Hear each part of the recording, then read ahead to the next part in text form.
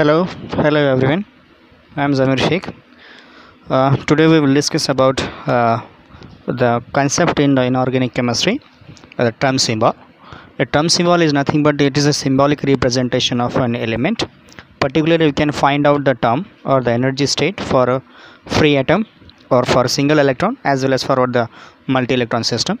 Now, the term symbols are represented in the simple formula 2s plus 1 L and J, so that 2s plus 1 is a spin multiplicity in which that S nothing but the total spin, capital L nothing but the orbital quantum number that is starting from what 0 1 2 3, which is denoted as S P D F, and J is a total angular quantum number.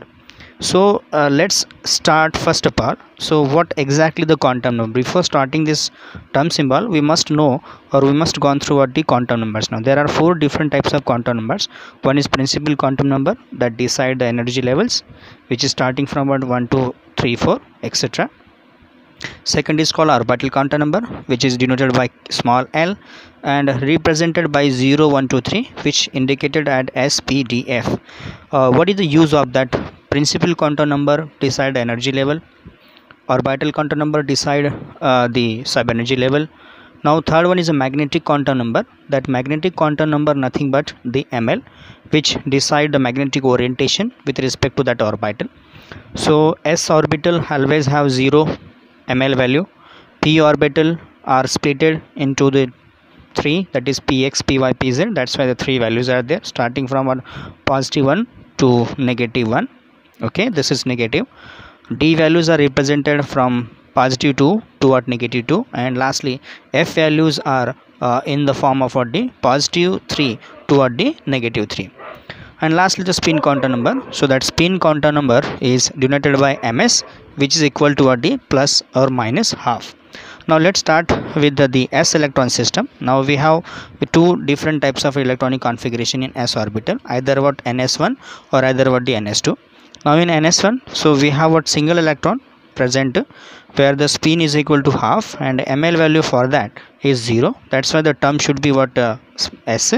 So basically from that s value we can find out the 2s plus 1. So put in the value of that s in 2s plus 1, you get the result is 2 into half plus 1 is equal to what the 2. So the terms of this state is what nothing but the 2s, and that can be named as what the or termed as what the doublet s. Similarly, so basically that 2s is the term symbol for first group element. Now we have second group element, that is ns2. In ns2 we can represent the 2 electron like this fashion. So here the s is equal to 0, ml is equal to what 0, and from that we can find that the term is s, where the spin of that is nothing but the 2 into 0 plus 1, so must be 1. So basically this is called singlet s. So now these are the 2 electronic configuration, ns1 and ns2, and from that we can predict that. So these 2 are the term symbols particularly for first group element and second group element. So this is simple about the first and second group element. Now let's move toward the p orbital configuration, and for that p orbital configuration we have same equation is given now, 2s plus 1 Lj, and now you know that there are 6 different types of electronic configurations are possible from p1 to p6. For p orbital, the p orbitals are what dumbbell shape, and they are distributed according to x and y and z axis. We have px, py, pz, where ml values are from positive 1 to what negative 1. Okay, and from that we have different configuration. First of all, np1 configuration belongs to boron family, and we can represent that electron in like this fashion. Okay, and here only one electron, so spin must be half. Okay, ml value, the electron is present in p orbital, that's why ml value is 1. So put the spin value in the 2s plus 1, you get the answer is 2 into half plus 1, so must be 2, and from that ml value you get the answer is p. So you can combine the spin multiplicity, that is 2, and your term is what dp. That's why 2p is the orbital 2p is the term symbol particularly for what the boron family. Okay, now similarly what we have this np2 configuration. Now what is np2? It is in carbon family. Now the 2 electrons are present in the p orbital where the spin is 1, because plus half is 1. That's why this 2s plus 1 is equal to 3, ml is equal to what? 1, because this is 0, that's why I cannot count it, so it must be 1. So 1 forward the p term, so that's why 3 and p, so it is a 3p term is possible for p np2 configuration. Let's move forward to the nitrogen family, that is np3, where the 3 electrons are present. According to Hund's rule, we have to obey this electronic filling. So +1 0 -1. In this way, this is +1 cancel with the -1, so the ml value should be 0. S must be half, that is 3/2. So according to the spin multiplicity rule, 2s plus 1 is equal to 4, and your term should be what? S, because ml is equal to 0. That's why the term symbol is what? The 4s. So all the nitrogen family, all the elements of nitrogen family have the 4s type of term symbol. Now oxygen family, that is np4, where the 4 electrons are present, 4th electron must be paired. So s must be 1, 2s plus 1, that gives the 3, and that ml is equal to 1, basically again 3p. Okay, this is 3p is the term symbol for what? Nitrogen oxygen family, sorry. Now next one, halogen family, we have np5 configuration. So we have 5 different electrons, so we can arrange in this fashion. So spin must be half, 2s plus 1 must be equal to 2, ml is equal to 1 here, so the term should be p. That's why 2p is the term symbol for nitrogen family, so halogen family, that is have the np5. And lastly we have noble gas, that is inner gas configuration, np6, where +1 0 -1 all becomes a field. This is a full field configuration. Spin must be 0, so 2s plus 1 should be 1, and ml is equal to 0, that's why the term should be s, and that's why singlet s. Okay, or the you can count you can term as what? Singlet s. Lastly, we can summarize this p orbital. According to that whole formalism rule, p1 must be equal to p5, p2 is equal to p4, p3 and p6 are different, and from that we can find out the terms here. So terms are nothing but the what? For p1 p5, this is a 2p, p2 p4, this is a 3p, and we have lastly p3, we have what? The 4s, and lastly we have p6 is equal to what? 1s. Here these terms are just differed by j value.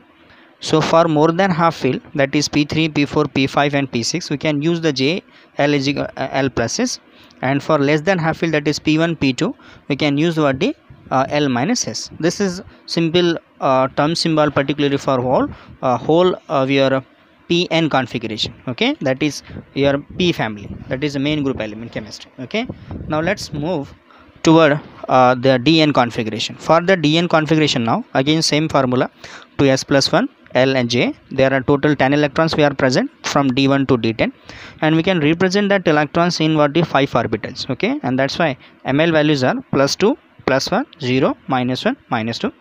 For that L values are possible, L values are 0 1 2 3 4, that is SPDF. Now let's move. The first configuration is D1. So for the D1, electrons are present in +2, so that's why the S is equal to half, 2s plus 1 should be 2, ml is equal to +2, that's why D term is there, and that's why the term symbol for that is what? 2D.